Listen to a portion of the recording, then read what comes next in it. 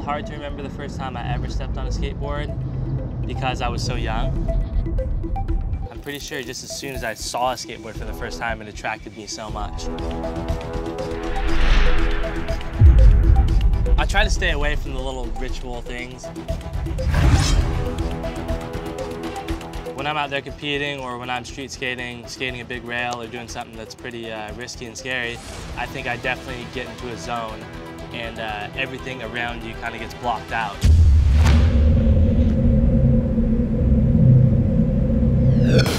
And it's hard to even remember those moments. When I think back to what my mind was thinking during that trick, I really can't even remember.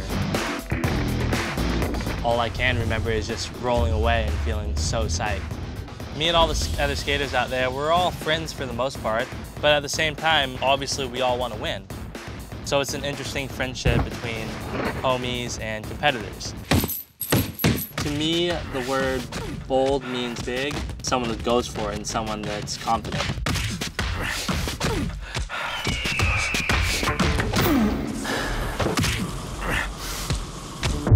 Skateboarding, it definitely gets really scary at times, but fear to me is, it's exciting.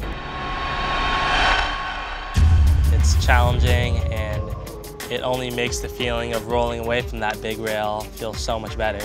I think I'm just an adrenaline type of guy in general. Everything I imagine, it's always been one of my dream cars. Absolutely love it.